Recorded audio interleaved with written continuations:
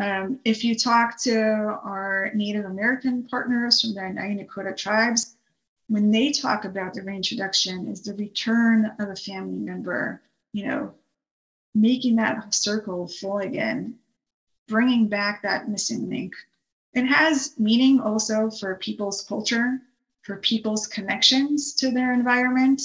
So I think it goes even much wider than just looking at the ecosystem when you think about the communities that live around that area.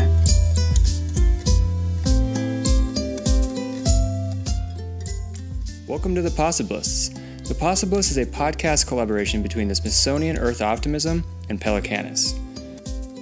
The Smithsonian Conservation Commons Earth Optimism initiative is changing the conservation narrative from one that focuses on problems and perils to highlighting impactful solutions.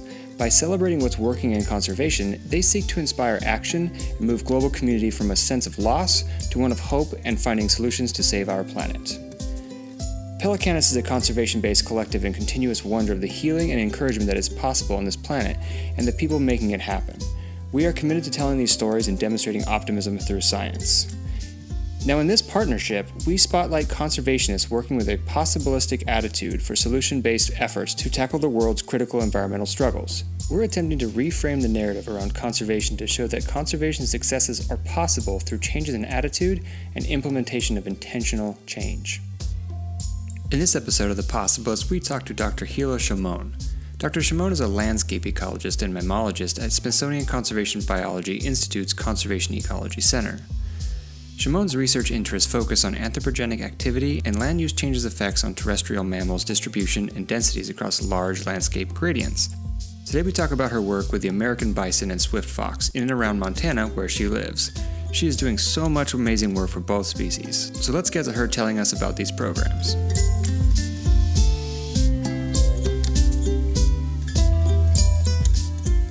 Welcome to the Possibilists, Dr. Hila Shamon. We're very happy to have you, and we're very excited to talk to you about all of your projects. All right, nice to meet you. Good to see everybody. It's very nice to meet you as well. And I think we want to know everything about what you've been doing, because reading through your website and the Smithsonian articles about your work, there's so much, and there's so much we could talk about. But I think a great place to start would be for you to introduce yourself, and then maybe talk to us about Montana, because you're in the Montana region, correct? That is right. Yeah. Yeah, and I've always wanted to go. I've never been. It looks beautiful. They call it Big Sky for a reason, I think. Can you tell us about yourself, and then just kind of describe your study sites? Yeah, absolutely. So I guess I'll start by describing myself. What do I do, or what I'm interested in? So I'm a landscape ecologist or conservation biologist, somewhere between that realm. And I am very interested to understand how whole ecosystems work. So not just single species, just to think about all those different layers and to try to put that puzzle together and figure out all different mechanisms on how one thing could impact another, how things can cascade through trophic levels. And before I moved to Montana, I worked in the Middle East in an area in Israel that is heavily populated and where wildlife and humans interact on a regular basis in a very, very intense way. But then was offered the amazing opportunity to move to Montana, to move to the US, take my family, my kids, my husband, and go explore this vast, new, and exciting, huge landscape. So I moved to Bozeman, Montana, and my field site is actually about 6 hours away in northeastern Montana in the Northern Great Plains. Beautiful sea of grass and amazing sagebrush all over the place. The best places to see the grassland birds when they migrate, when they breed. So many ungulates all over the place. Insects, the plants, everything is so beautiful. And I moved here in 2018 and was tasked to start developing a research program, which has developed beautifully, I think, myself and my colleagues. And today I work on, I think, about a dozen different research projects that scale from, sound ecology, to wildlife reintroductions and restoration. So as Taylor mentioned, I'm a wildlife biologist, but here in Southern California, where it's pretty much the exact opposite of Montana. You know, there's like really small little preserves throughout Southern California, but everything else is just development. So the idea of Montana is for me, that's where wildlife biologists go. You know, obviously there's plenty of wildlife biology work to do here, but it seems like it's like this magical place. Do you mind telling us a little bit about what kind of species you work with? I know that we're going to dig deep into the fox and maybe the bison and whatever, but do you mind describing that for the audience, like what kind of interactions and what kind of species there are? Sure, no problem. Yeah, so like I said before, my work is kind of spread out all over the place. So for example, I do work on soundscapes where I collect sound data on insects and amphibians and grassland birds. And I try to see how, you know, different diversity indices change in relation to different land use in the area. So different grazing impacts for the most part in eastern Montana, or different habitats, if it's the areas of ponderosa forests, or is it a grassland, or maybe a shrubland, depending on where we sample. But then I also do a lot of work using camera traps, which I love that tool because, you know, you can just throw many of them in the field and collect data for months and months at a time, and really collect the data from like thousands of locations in about an area that's the size of about 5,000 square miles, which is huge. So, you know, all the data about the different ungulates that live in that place. So the pronghorn and the mule deer and the white-tailed deer, the elk. But then I also do work on different carnivores, mountain lions, bobcats, coyotes that occur in the landscape. Also reintroducing a carnivore that went missing about 50 years ago, the swift fox. And a lot of my work is also focused on how two main keystone species in the area impact other wildlife. So prairie dogs and also bison. I've been fortunate to work with an organization called American Prairie that brought back bison to the region after being gone for over 100 years. And also fortunate to work with the Fort Belknap Indian community, where they reintroduced bison really in the 1970s.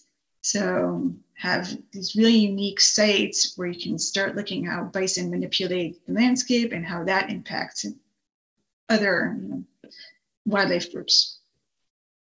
So with the bison, can you dive a little bit deeper and tell us why the bison are important, and what have you learned from the studies that you guys have performed?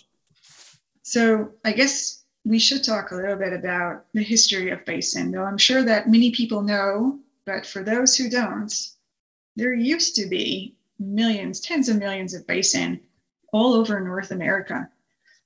So we're talking, especially around the Great Plains, so Saskatchewan, all the way down to Mexico. And the movement of these huge, huge herds manipulated the landscape and created that diversity that made microhabitats for other species. And we're talking about grasslands, so the grassland specialists, areas of long grass or short grass, areas that are bare, creating grazing lawns that are also been used by bison and then other species as well. And then in the turn of the last century, they were gone. They were almost brought to extinction, right? We only had just a few animals left in the wild, I think 23 out in Yellowstone that were found in the middle of nowhere. But it's important to also note that they are making a comeback. And today there's about 500,000 bison across North America, 400,000 of them in production herds.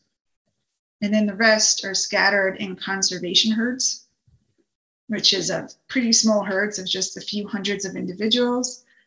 And in Yellowstone, where they have a few thousand individuals, that's maybe the only place where we can actually see free roaming bison today that do migration from high elevation to low elevation in the park. But we don't know a lot about them because they're gone, right?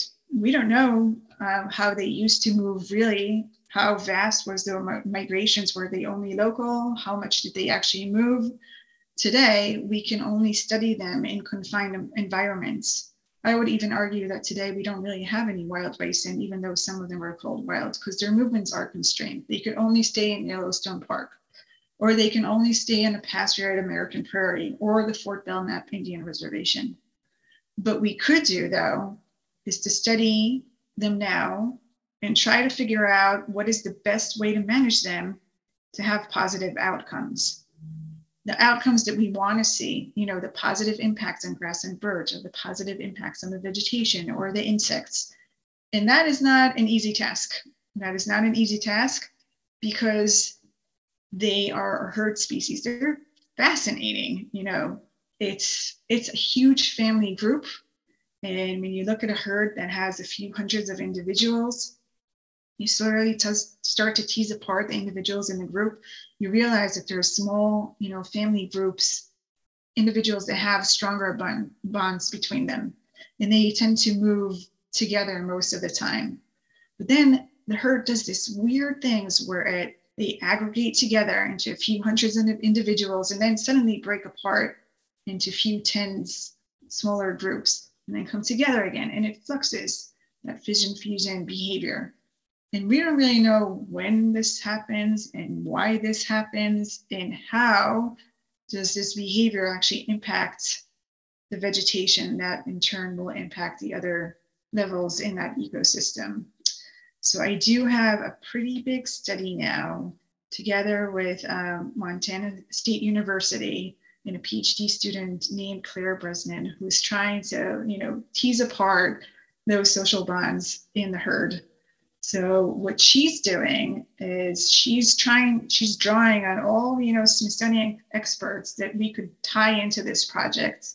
So she's doing behavioral ecology by going out and mapping the behavior of each individual in the herds. She's also tagging every individual in the herd, putting an ear tag with a GPS to try to see that insane movement of all those individuals together. We're also collecting genetics from each individual so we can look at relatedness and try to figure out which individual is dominant and which individual is hanging out with whom. And then we're collecting data on the ground. So using, collecting data on vegetation, collecting data with camera traps on other species that occur on these, and then collecting data with audio recorders and trying to understand how bison are impacting other groups. So it's, in a nutshell, there's been a lot of things that I compiled here. You can say that in this one project, there's multiple projects that fold into this study. It's a lot of fun, yeah. As you mentioned, that's one of your 12 projects, and there's probably 12 projects within that one project. Yeah. Yeah, we don't have a whole lot of grassland communities in Southern California left. I have a small little bits of experience with it here and there. I've taken some classes and done some work mostly on burrowing owls. And when you go to these places and you're so used to like a scrub habitat or like a riparian habitat, and you go out there, you're like, this is boring. It just looks like a grass field. But when you really get into it, like you're saying, it's so complex, and actually more complex just at a scaled down level, but also scaled up because it can be so vast. And so, yeah, learning like the bunch grasses that if they aren't preyed upon, then they actually grow too big and then they die from the inside. But if they get preyed upon, then they actually flourish even better, and they seed more, and then they last longer. That blew my mind. So I love everything you're just talking about. I don't really have a question. I just really like everything you just said. What is the next steps? Like, what is the overall goal with the Smithsonian? Is there an end goal? Are you trying to get back to the amount of bison that we had 200 years ago, 300 years ago? Or is it kind of get as many as we can, or just like, let's get back those ecosystem services back into every area that we can? Smithsonian Conservation Biology Institute is a science institute. We're researchers. So our job is to go out, research, and provide information, evidence-based studies that later land managers, advocates, whoever needs it, can use that data for whatever goal. Our goal is to provide science that will help the management. Our goal is the conservation of grasslands. And it doesn't matter if it's bison grazing or cattle grazing or other land use. So when you're thinking about that vast area, it's a tapestry of a working landscape, and it has different parts. And we try to work with all of the parts, not just the bison in that area, and to try to provide as much information as we can to those land managers so they can make the best decisions for their lands and for all of us, right? Because we want to make sure that these species persist in the future. I want my kids to see them. I want them to be able to enjoy these areas. So just for us and for the future.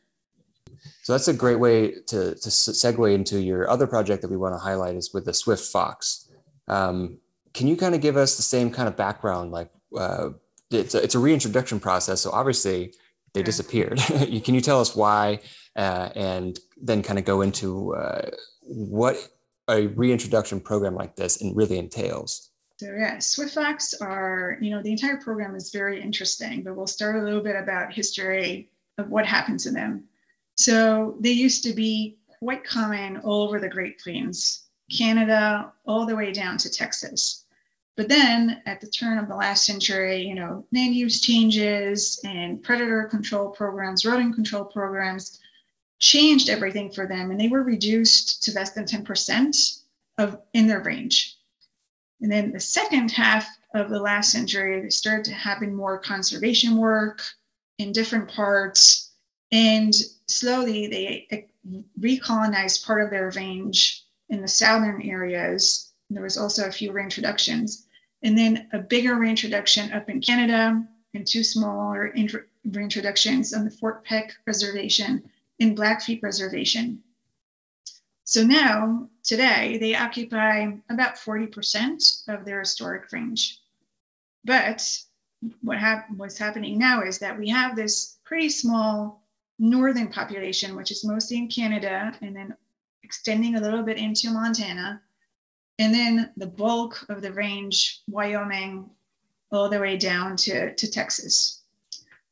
So we have a gap of about 300 miles between the northern portion and the southern portion. Ideally, we would want to see them connected. So this is part of what we're doing with this reintroduction, is slowly starting to work to connect those populations. And then how did I get involved in this? I wasn't planning to do this at all. It just kind of landed in my lap.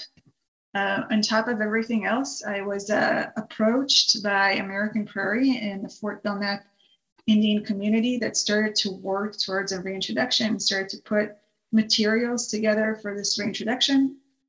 And they asked Smithsonian, would you join this effort? This is what we gathered so far. This is our game plan. What do you guys think? What do we need to do to make this happen? The first thing that we really needed to do is just to make sure that swift foxes are really not in that region. We know that we have a northern population close to the border with Canada. We know that we have swift foxes down in the south. Hence, putting out thousands of cameras, no swift foxes, couldn't find any evidence of them. Next step is why are they not there? What are the threats in the area? How is the habitat? Is it even suitable? Do they have enough food resources? Maybe something else is happening in that habitat that's limiting swift foxes from occupying that area. So there was a huge habitat assessment done for that entire region, not only for Fort Belknap, but also in the counties on the sides to the east and to the west of Fort Belknap. So that was a 1.5-year process. Habitat assessment indicated that the habitat is suitable and that there's ample land for swift foxes. Great, check. Next, risk assessments. Mapping out everything that we could think about from the literature, interviewing experts, and following all the criteria in that IUCN guideline.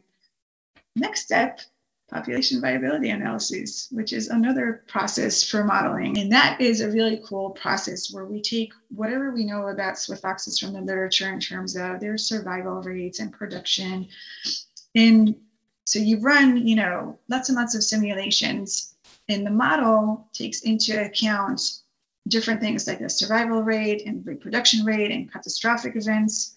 And it will tell you that in 50 years, you have a 90% success rate, or in 100 years, you would have a 100% success rate, depending on the simulation. And we did all of that work, and then we gathered our group of stakeholders. So it's not Smithsonian deciding to go forward with a reintroduction.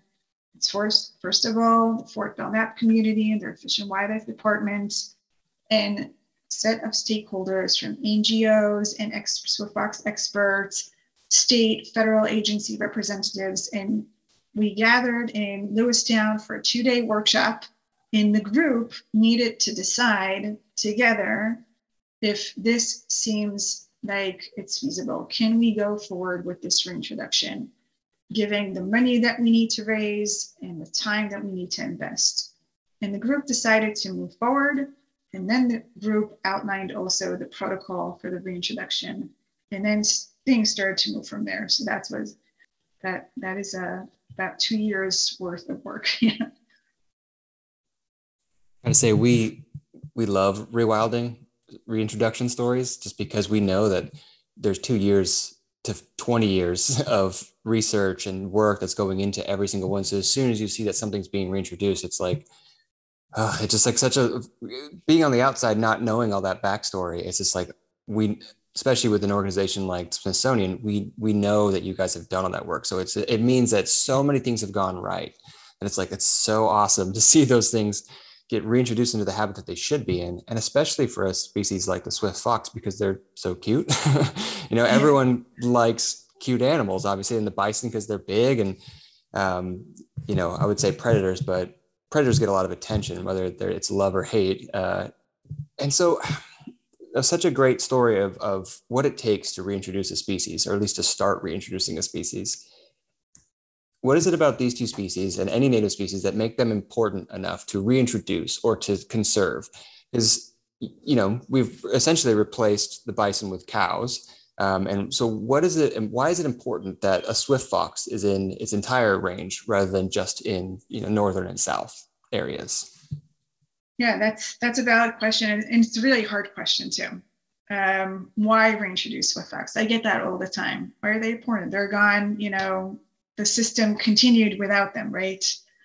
So for me, as an ecologist, I view the ecosystem as a network of links. And then suddenly you take out one link, you take out the swift fox. Let's look at what they eat. They eat insects, they eat rodents, for the most part.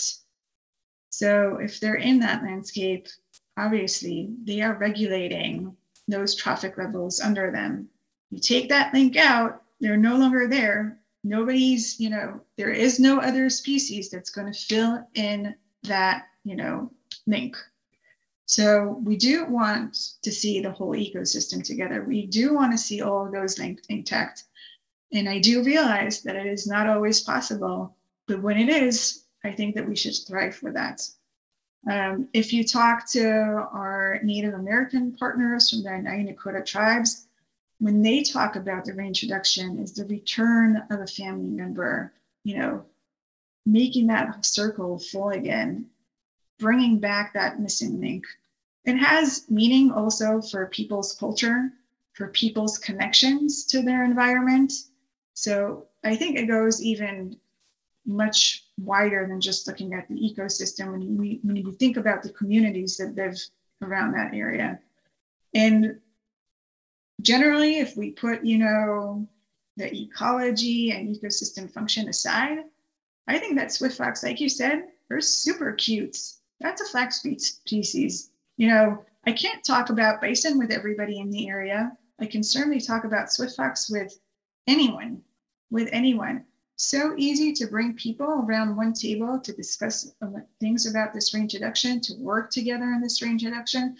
I mean, we're working with about 15 different organizations, 4 different states. We're getting foxes from Colorado and Wyoming and Kansas who've been so instrumental through this entire process. Montana Fish and Wildlife are helping. Fish and Wildlife Service are helping. different reservations. Canada is helping.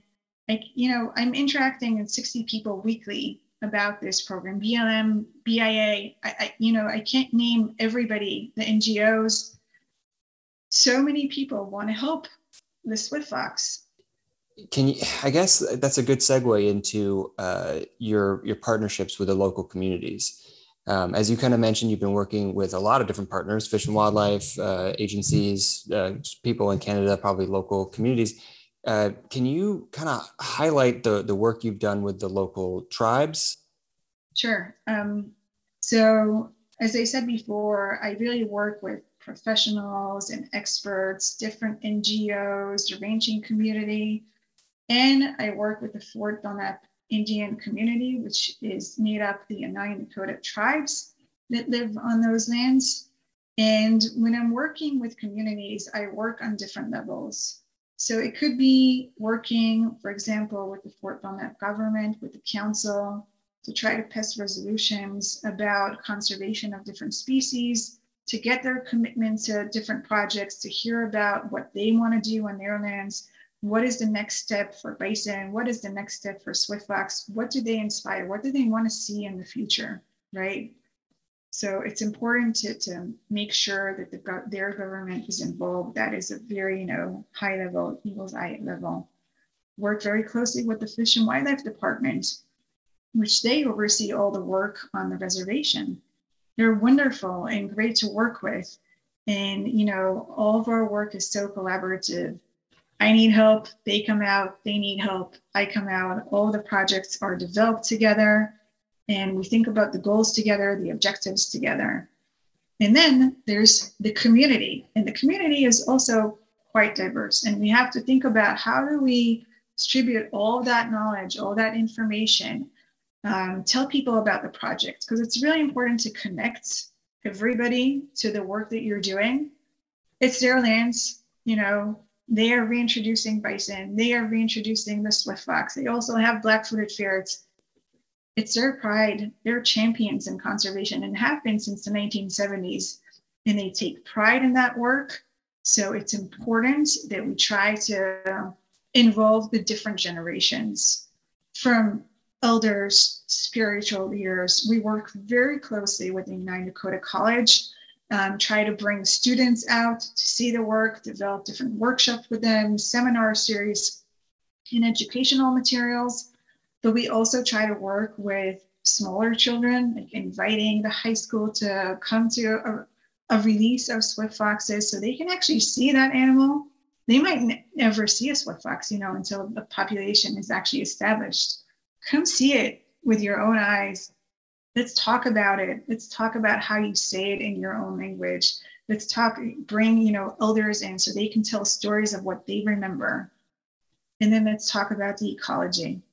And also for smaller kids, it's been very challenging with COVID because we can't come into the schools and actually meet with the kids. So we've been working on different modules that we can send out to the schools where they can watch a video and then they can answer a worksheet. And then we try to do meet the scientists, like a live meeting where people can actually, or children can actually come in and ask us questions about what we're doing. And we're hoping that maybe in the near future, we'll get some of, normalcy in our life where we can actually go into those schools and meet those wonderful kids. I love what you said there about the diversity of stakeholders, because it's just like the grassland communities. You need the diversity of birds and insects and plants and everything, the ungulates and everything. And it's the same thing for a conservation movement. You need everyone involved. And so with that said, there's the stereotypical or traditional clash between scientists and native cultures. I think that was true for so long, and I think it's definitely changing now. I think a lot of people, especially Smithsonian, are trying to get everyone involved, so there's no mistakes made. With or less mistakes, there's always mistakes. That's part of it. With that said, what have you learned that you weren't expecting when you signed on to this project? What have you learned from those communities that, as an ecologist coming in, that you weren't expecting? Yeah, so when to your point, there's always mistakes, and we always make mistakes, and then we try to do better. And really, as a scientist, your way of thought is very linear. I have goals and I have research questions that I want to do, and I know exactly what I need to do, and I know exactly what I need to collect in the field to answer those questions. But then when you go and you work with communities, then it's not always that straightforward. And then when you work with communities, the way of thinking is very different than my way of thinking. And the connection and the way that they view things is very different than the way I view things. And I always have to be aware and sensitive, and to always go back and ask and to learn more from them about traditional ways, or about the stories, or about questions that they have, or how they want to, tell the stories from the elders to the younger generation. How do they want to be involved in the program, in the science? Or we just, we have to find a balance between what I need to do, which is do research and write academic papers, but at the same time, think about what are the needs of the community in terms of their culture, and do my best to help support that, and to hear from them what they need for things to happen the way that they want them to happen. So for me, it's just a lot of patience, and a lot of to understand that things move at a different time frame, and the way that people do things is very different than me. So it's a very, personal growth, I would say. You had mentioned that your job as a scientist with the bison is to collect data for land managers or other folks, advocates, to make decisions. But that seems very different than your work with the swift fox. It sounds like, yes, you're getting data, but you're actually doing the rewilding. How does that interact with you? How does that responsibility and the different responsibilities in both those projects play out for you? I'm leading this project, so I always have to check myself. I always have to think about the multiple partners. Like I said, I interact with about 60 people every week about this project, which is insane. And I need to hear everybody, and I need to make sure that everybody's good with the project. So there's a lot of pressure to make sure that everything that we do in a good way, that everybody's happy, and you try to make all of the people around you happy. It's not easy. People are complicated. As a scientist, though, I'm using this reintroduction, the swift fox reintroduction, to learn about, this species colonization, and how they're, we have this really cool natural experiment where we're bringing back foxes. We're trapping foxes from the wild, from robust populations in Wyoming, and then in Colorado, and then in Kansas. So it's along this climate gradient, and we're bringing them back to Montana, up north. So these really cool ecological questions about what happens, to each of those cohorts as we're moving them up north, looking at the differences between them and how that would impact the survival and impact the success of the reintroduction, and thinking about how they mix in terms of their genetics, how well do they reproduce. We're looking at the fox's personality to see if that impacts survival rates. We're looking at their hormone levels, both stress and both thyroid hormones, to learn about their nutritional state before they moved, and then after we move them to Montana. Each fox is getting a GPS color. We're learning about their movement and their resource selection. And we're going to be doing a lot of genetics, so as to see, how the founders are actually mixing, reproducing, and also trying to see, in some areas collecting also DNA from coyotes to try to see how densities of coyotes are impacting the swift foxes. There's so many things and ecological questions that we're going to be answering with a PhD student from Clemson University, and another master's student from George Mason University. And multiple scientists from Smithsonian. So it is, we're 6 scientists just from Smithsonian. It's a huge project. So in terms of the ecological questions and the science that is going into this reintroduction, it's pretty big. And then there's the actual reintroduction. We better succeed. We're putting in a lot of effort into it. I can't see any other way, but we do check ourselves after every step and sit down and think about what worked, what didn't work, and how can we make this better.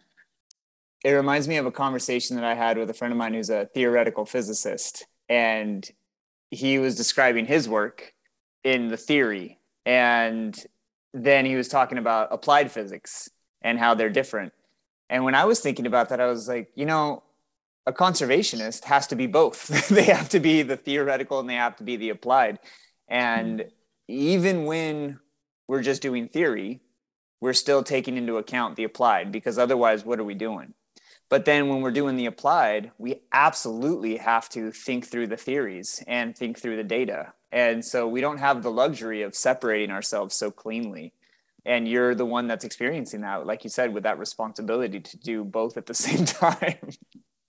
Yeah, but that's what makes it fun, right? Because then you feel that what you're doing actually has a huge impact.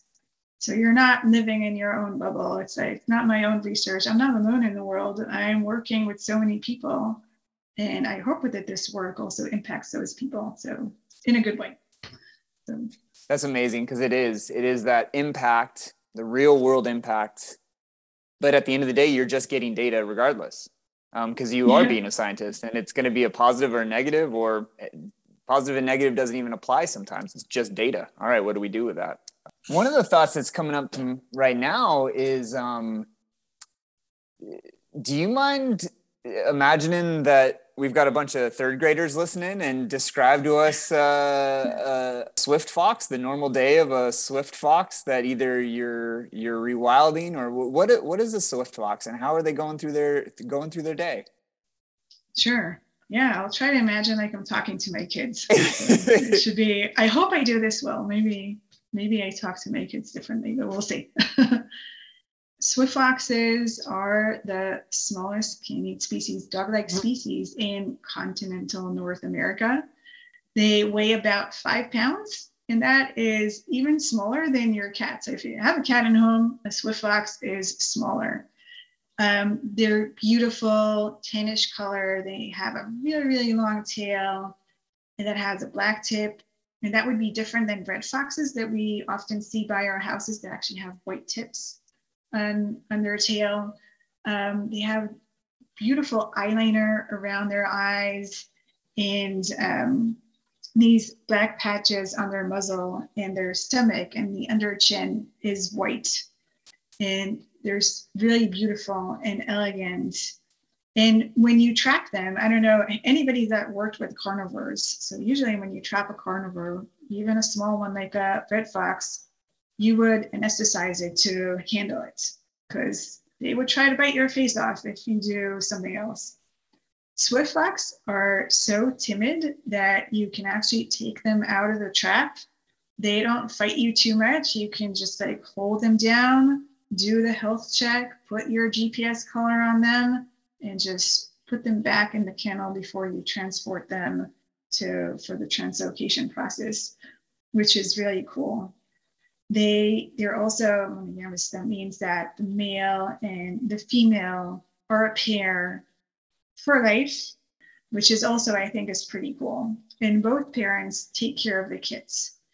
They're also reliant on dens the entire year. So other species might use dens only when they have kids or babies, but swift foxes need dens year round because they use those dens to escape from different predators. They're swift foxes, so they run really fast, like 40 miles per hour fast. And they need to live in places where they have a bunch of escape terrain. And that means a lot of holes in the ground where they, spot a coyote and they can just zoom into the next closest hole and just dive in. It kind of looks like, a cartoon character that's like diving into a hole. It's pretty cool to see that. Because they're so small, So, a lot of people are scared, and they ask us when we talk about the reintroduction, will they come and eat my chickens, or will they hurt my cats or something? So they're so small, and their prey items are so very small as well. These guys, eat a lot of grasshoppers. When you take apart their poo, that is full of grasshoppers. They like rodents too, so small rodents, and then sometimes they would catch bigger ones like prairie dogs as well. But that makes a bulk of their diet. So insects and then the rodents.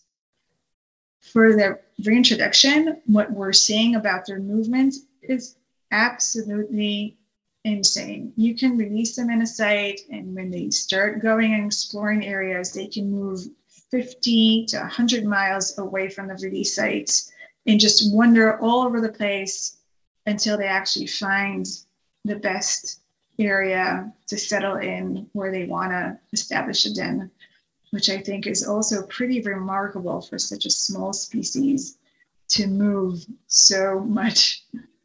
I have to say, they sound like an amazing species, and they sound like they have the benefit or the luxury of being, a charismatic megafauna, that they're cute, everyone likes them, and they're not taking livestock, they're not, and so it's just like this perfect. It seems like a perfect species to reintroduce, and even then, you still had years and years and years of research to get it right. So it sounds so cool. And what you were saying earlier about the introduction process and how it actually happens, and like taking the theory and then the practical. I've been a part of a few reintroduction programs with, burrowing owls, or we did an episode on condors, but more specifically, we have a local butterfly species that we released on this preserve that I'm the biologist for. And it's so nerve-wracking, and even like, because it's way different from, fox or burrowing owl, but you're releasing thousands of these butterflies, and 90% of them will be dead in the next 48 hours, and hopefully a couple will link together and lay some eggs in the next 7 days, that they only live for 7 days anyway. But just to have like all this process and all these meetings, endless, especially now, endless Zoom meetings, and then you're just like, okay, well, just let it go. It's just like, this is mind blowing. And it's got to be the same when you're like, okay, well, we have this fox, and go. Good luck, little guy.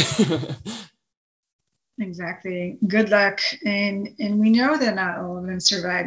They have a high mortality rate as is. And, we do the reintroduction when we go and we do the trapping, we do it in a certain time of the year. So we do it when the kids start to disperse. And then you translocate them at the time when dispersal is actually happening. So we're trying to time it in a way that makes sense in terms of their biology as well. But then that when you're releasing them, you're taking them away from their home, you're moving them to a new location. We try to move family groups together. So, if we catch a few kits in a certain locations, they would be released together. If we capture a pair, male and female, they would be released together to maybe help the stress of that movement from one habitat to another. But it is nerve-wracking. You want them to succeed, and you don't know how things will end up. And there's so many things that could go wrong. Will the technology hold? Will the GPS collars actually work so we know where they are? Will we find, dens that were established next year? Hopefully. Can we monitor them in a good way? So yeah, it's constant worry, but at the end of the day, all you have to do is push through and hope that, you did your homework and you're doing everything right, and learn from your mistakes and correct them. So the next step would be better. And then the next step after that would be much better as well. And last year we did find a den. It wasn't easy because the GPS collars don't last a whole year. So when it comes to, when the kids emerge from the den, we didn't have any GPS locations from the individuals that we released last year. That was the first year of the project. But then we found a den that had 4 kids. And then somebody also reported about another den that they found. So we know that we're successful, and we know that they're starting to reproduce. And that's what you want, right? At the end of the day, that's what you want to see. And this year we did a big trapping session with Colorado Parks and Wildlife and all, the numerous staffs that they brought down to help us with the trapping. And we translocated 30 individuals. And this Saturday, I'm going back to Wyoming to trap about 15 more individuals from Wyoming and bring them back north. So I'll talk about trends maybe next year or the year after, because we'll know a lot more. So right after we're done with the releases this year, we're starting this very big camera trap and scent post survey.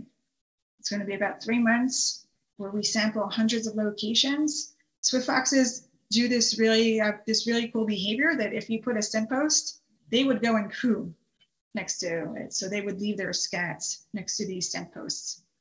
And that scat is our gold. We want those scats. From that scat, we know DNA. So we know if it's a founder or a kit of a founder. We can start building the pedigree. We can start seeing who's breeding with whom. We also are getting the hormone analysis from those scats to know how stressed our foxes are. We are also learning about their nutritional state. Are they eating well? Are they doing good? And we can also do DNA barcoding on those scats to know what exactly are they eating on Fort Belknap and how is that different than what they had available for them in their previous habitat, their previous home. So that's happening throughout the fall to the beginning of winter. And then come spring, we start searching for dens again and hoping to be successful. So year 3 or year 4 of the program, we'll know a lot more. Right now, it's kind of early. Hearing you talk about all the different projects and different aspects of each project, I don't know how you do it. And again, this is why we wanted to start this program or these series, is because you guys are like literal superheroes where you're just spending, you have 2 kids, you said, right? So how do you have a home life, and how are you able to do this? And so I think that's a great segue into, the individual reflection. You mentioned that you have done work previously in the Middle East. And I don't know if this was one of the questions that you were going to ask next, Austin, but I'm just very interested, and I think our audience would be very interested in knowing how you became a landscape ecologist, how you became a conservation biologist. Like, what is your history to get you to the point where you are the superhero that we see today? Yeah, I don't know if I'm a superhero. I'm just a person. I don't know. So I'm Israeli, and I was born in Israel and lived there my entire life. And it seems like that people are expecting this, life-changing event or something that happened when you were a kid. And I can't say that anything, special happened. I guess I was born this way. I love my surrounding. I've always loved animals. My poor parents had to suffer of me bringing all these strays and things back to our home always. And I always knew that this is something that I wanted to do with my life. And I guess I was sure that it's going to happen, and it did happen. I'm very curious on how things around me work, and I just want to figure them out, and I enjoy my research. And I also, if I didn't love my work, because the work is hard. As a conservationist, I don't have to tell you to. It's hard work. It doesn't always work, and successes are few. But I love my work. I really love it. I love waking up and working on it. I love working with people, and I love working with the wildlife, and I love the statistics, and I love the writing, and I love the podcasts. So every part of it. And it's not to say that it's not hard, but I enjoy it. And I feel that I'm doing something that's meaningful. And I can't imagine doing anything else, I guess. I don't know. Yeah, it's funny because we get the same kind of questions. It's like, well, why did you choose to do that? Because it doesn't, for people that aren't into this, it doesn't really make sense. There has to be some reason behind it. And, over time, you kind of figure out like, all right, well, maybe I watched The Crocodile Hunter or something. And you kind of just like assign these things to like, this is why I do this. But in the end, it's kind of like you said, you kind of feel like you were going to do it anyway. It's what you wanted to do. And whether or not you watched Jeff Corwin grab a toad or not, you probably were going to, head this direction. And so that's a great segue into the next kind of idea of the idea of optimism in conservation, or possibilism, specific to this program. So much of it is that you want to do it, but I can imagine that on a day-to-day basis, as you said, it can get difficult. So how do you keep the optimism or the possibilism, at least in the back of your head, while you're going through these programs that have such high stakes?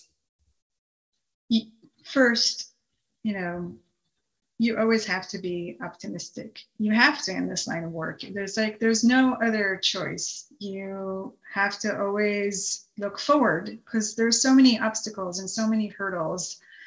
And you have to be creative and flexible all the time. You go out and you have this mission. You're trying to do this research, or you're trying to understand and answer a question. And you know that to get to your end goal, there's infinite, trajectories that you can get to your goal. And you start with one path, and that doesn't work. So you have to be creative and think about how do you diverge to a different path, because you know what the end game is, and you have to get to it. And if you're not optimistic and if you're not positive about the work that you're doing, then it would be so easy to say, okay, I give up. I tried 10 different things and I'm done. You also have to know when to give up. That's important too. But I think as long as the project moves forward, and you find a way to move it forward in a way that takes into account all the needs of your numerous partners, and you do it in a transparent and a good way, then that really helps. And being optimistic about it is a huge part, because if you're not, I wouldn't do this job. If you're feeling failure all the time, then you probably wouldn't be here. It almost seems, from the outside view, from somebody that's just listening to the doom and gloom stories, it almost seems counterintuitive. You would think that somebody that's the technician that's doing this work would just be kind of frustrated and doing that, but that's not what we found. We found, in talking to so many different conservationists, it's a different perspective than I think the non-conservation professional has about being frustrated and maybe even depressed about the environmental world. So it's just something that we've noticed, that a lot of conservationists that we've talked to are genuinely optimistic. Everything from Dr. John Paul Rodriguez is saying, I am optimistic. I see the world going in a good way. And so just trying to make that make sense. I don't know if you have any thoughts about that, because we're trying to figure that out as well. I don't know if the world is going in the right way, but I am optimistic that we can make it go in the right way, and we can find ways to be better. And if we decide to give up, climate change, world is doomed, why do I have kids? Questions that come up. But you do realize that, we're people, and we want to live, and we want to have a life, and we want to move forward, and we want to see the next generation and the next generation, right? I want to see my grandkids and the grandkids of my grandkids having a good place to live in. So you always move forward. Maybe you just have to find a way to make life work. And that's, for me, that's the optimism, whether it's a short-term, project. How do I move that forward? And when I think about my life and my kids and what I hope for them, and I hope they also find a way to move forward and to think about how to be better and how to make people's lives better. You have this sense of optimism, or possibilism as we're calling it, about your work. And if people can hear that or watch that in you, that don't have a whole lot involved with conservation, maybe they can start to take that mindset into their own lives, whether it is through conservation or whatever they're doing. And I think that idea can spread really well. How can people that are listening, watching, get involved, whether they're in Montana or they're in Israel or wherever they are? How can they get involved either with your projects or just in general?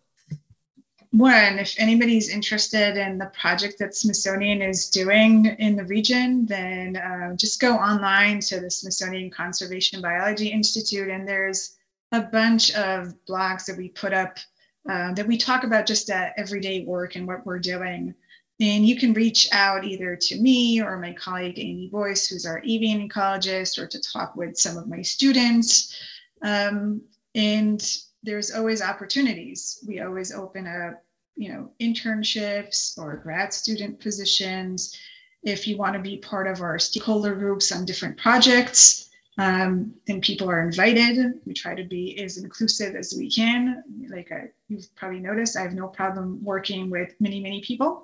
And I am always happy to talk about any project that I'm doing, and I'm always open to more collaborations. The idea is to grow the network.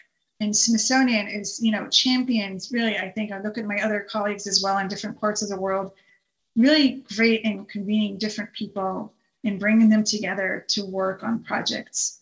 And that's what I do here too. So there's me, the researcher, trying to answer questions that I'm interested in. And then there's me, the person that's working with all of these stakeholders to try to answer questions that are relevant to these groups and meaningful for these people. So come and join, ask me questions. Yeah, we're so thankful that you exist, people like you exist, because Montana is such an amazing place. Like I said, I've always wanted to go, and maybe that'll be how we, that's our excuse, is we'll come visit you as a follow-up in a few years and, come see the swift fox just all over the place. Just like, they'll be like a nuisance in people's backyards and stuff. But yeah, thank you so much for sharing your stories and for all the work you're doing. And yeah, it's really is amazing how much you're able to get done and what you're able to do. So thank you so much. And thank you so much for talking with us.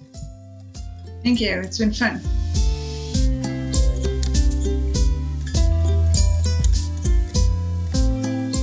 Thank you so much to Hila for taking the time to talk with us, and to the whole Smithsonian team and their partners for the work that they're doing in so many places. If you're in one of their work areas, please look into volunteering, and any conservation effort could use the help. Hosts and producers for this episode are Austin and Taylor Parker. Producers are Kat Coots and Andrea Santi. Music was provided by A Picture Book Studios. Please like, comment, and subscribe to our page if you haven't already, and thank you again for tuning in. We'll talk to you next time.